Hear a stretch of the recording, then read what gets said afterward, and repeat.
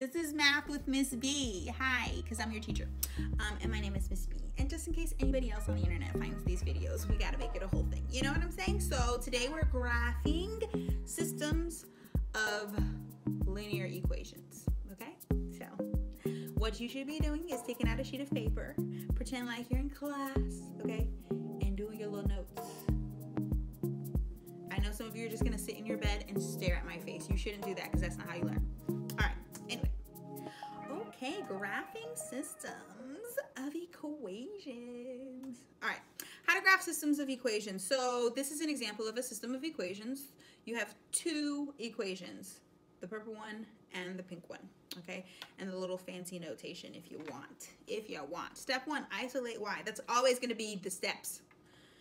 Step two, plot the y-intercept. You already know how to graph a line. 3, use the slope to rise or run. We ain't new to this, okay? And then draw the line. Step 5 is repeat. Do all those same steps with the next equation. So on the same graph, you're gonna have 2 lines. And they're most of the time gonna touch. So let's do example number 1.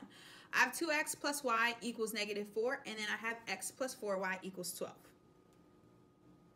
Am I recording? Because if I'm not recording, I'm gonna be mad. Okay, great. All right, so first example, we are going to isolate y because that's what we want to do first. Minus 2x on both sides, minus 2x on both sides. Okay, after we do that, I'm going to simplify. And y is already by itself. Look at that. Short and sweet. I like it. What is the y-intercept? Tell me. Don't just stare at the video. Engage with the content. Okay. The y-intercept is going to be -4. So that's the first thing I'm going to go ahead and put on the graph. -4, hey! And then the second thing I'm going to look for is my slope. -2. Now it's a whole number. We like our slope to be a fraction. So when the slope is a whole number, how do I make it into a fraction? I put it over 1. Good job! Good job, good job. Okay, so I'm going to start at the y-intercept. I'm going to go down 2, boop, I'm going to run over 1, boop, and now look at me, I have a line. Okay, so then I'm going to go ahead and move on to my second equation, still on the same problem, okay? So I have the pink equation, which is x plus 4y equals 12. I'm going to isolate y, so I got to move the x over to the other side, minus x, minus x. And when I simplify, notice y is still not by itself, which is the worst. So I have another step to do. I have to get rid of the 4. So I'm going to divide everything by 4. Divide by 4, divide by 4, divide by 4. Okay, so then I'm going to simplify, and I'm going to get y equals -1 over 4x plus 3. Okay, so I'm going to locate my y-intercept first. So think through it with me. Don't just wait till the answer pops up. What's going to be the y-intercept? Good. It's going to be 3. And then I'm going to plot 3 on the graph. So on your sheet of paper that you should have out, okay, plot 3 on your little fake graph. Make a little sketch, you know, do a little something so you can work. That's how you learn, okay? So there's my y-intercept. Hey, y-intercept. And then I'm going to find my slope. What's the slope without me telling you first? What is it? Okay, good. It's -1 over 4. So my rise is -1. My run is 4. So I'm going to go down 1. And I'm going to run over 4. Ta-da!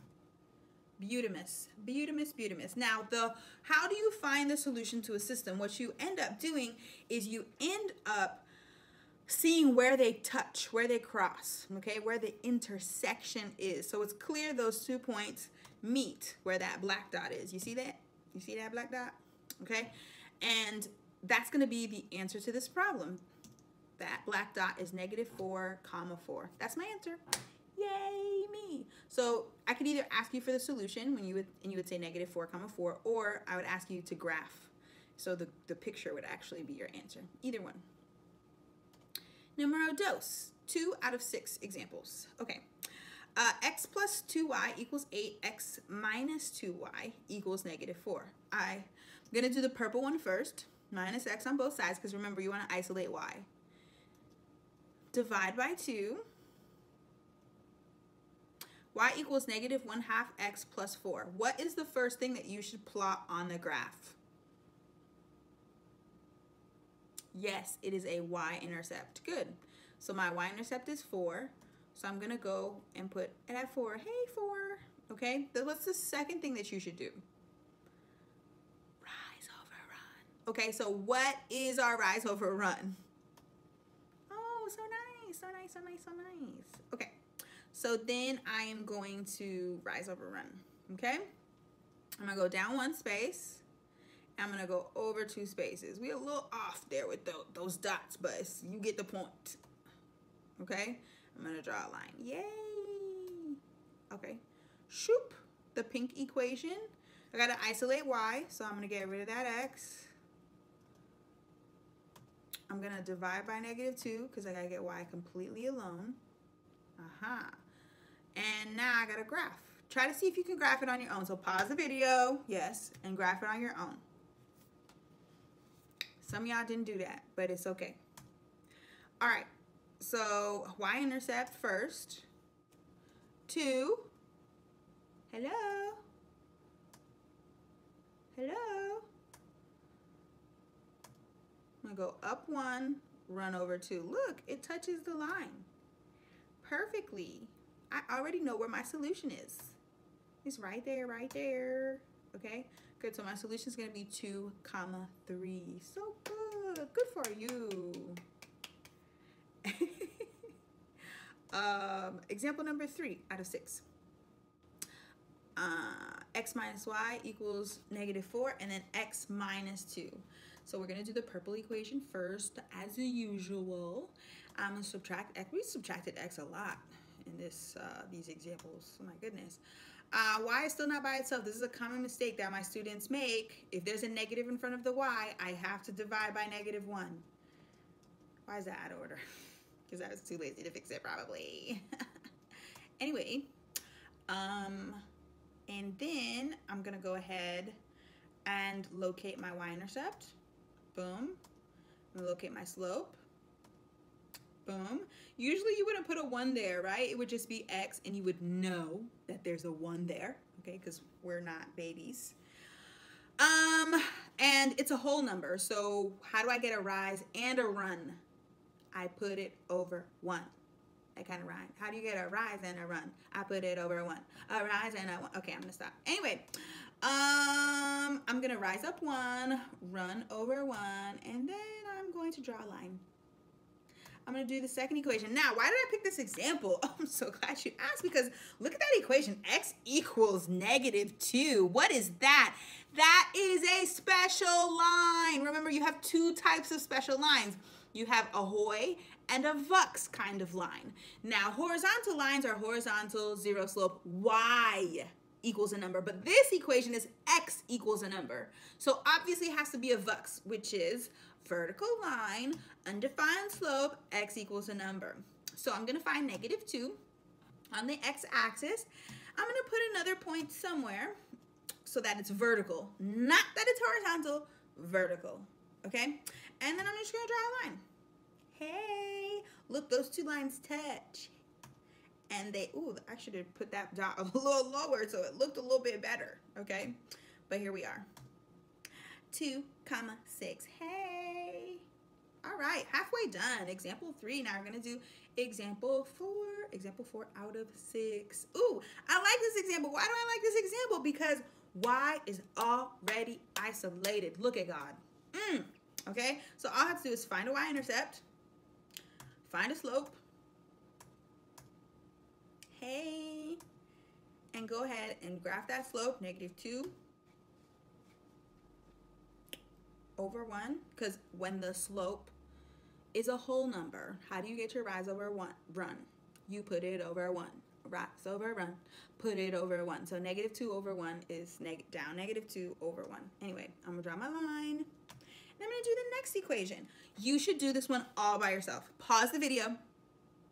Finish the rest of the problem without me, please.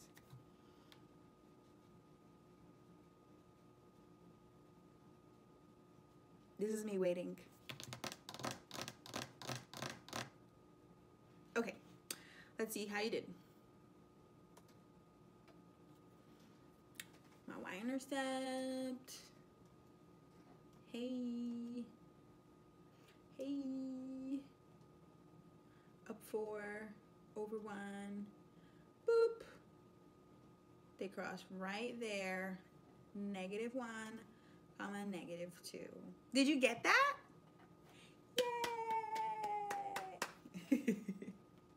All right, example 5 out of 6. So example 5 and example 6 are special case scenarios. So special case scenarios are either when you get infinitely many solutions or you get no solution. So what does that look like, Miss B? I'm so glad you asked. Okay, so y equals -2x minus 1. Already isolated. I love it when it's already isolated. That's so nice. So I'm just going to find a y-intercept. Hey. Find my slope. Hey. -2 over 1.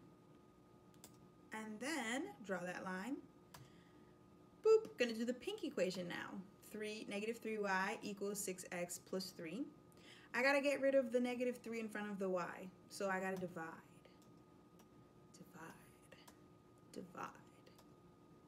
Hey. What do you notice about the y-intercept of the purple and the pink? They're the same. That's a little sus. What about the slope? Oh my goodness. It's the same with the purple and the pink. So what does that mean? It means those lines are actually going to be the same. So when I draw the pink line, it's going to land right over the purple line. And that means they cross everywhere. Because remember, the solution to a system is where they touch. These two lines touch everywhere. They're real close. Okay? That means it's going to be infinitely many solutions. Too many solutions. Okay? All right. Slide number 6.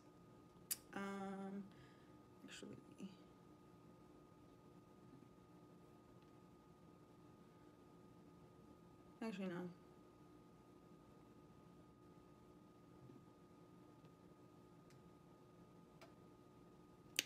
So I have my purple equation.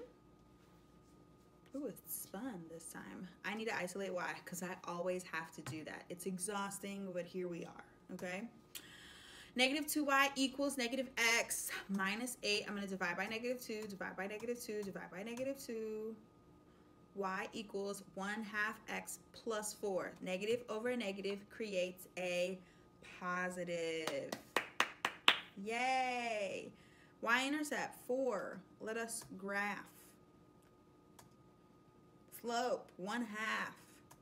Rise up 1. Run over 2. Hey now. Draw that line. Hey, hey, hey. Okay. Pink example. -6 minus 2y equals -x. Plus 6, because usually that constant is already on the other side of the equation, but either way, it got to go. So plus 6. -2y equals -x plus 6. I got to divide. Divide by that -2. Get rid of it. Now, what do you notice about this pink equation and this purple equation? The y-intercepts are different this time, aren't they? Okay. So I'm going to go ahead and I'm going to plot my little y-intercept. But what do you notice about those slopes? Those slopes are exactly the same, which means I'm going to rise up and run the same amount when the slopes are the same. The lines are parallel. Somebody should have taught you that, okay? And when lines are parallel, they never touch. So if the whole point of this lesson is for us to find where the lines touch, but these two lines are parallel because the slopes are the same, and they're never gonna touch, what's my answer? So glad you asked. No solution. That's the lesson in a nutshell, y'all. Okay, what am I gonna tell you to do? I'm gonna tell you to take a separate sheet of paper, not the one that you were just writing on. I know some of y'all wasn't really writing, okay? And then I'm gonna tell you to go back through this video and do the same questions over again without looking at your notes and see how much you remembered and how much you retained. And if not, I'll see you in the next one. Bye!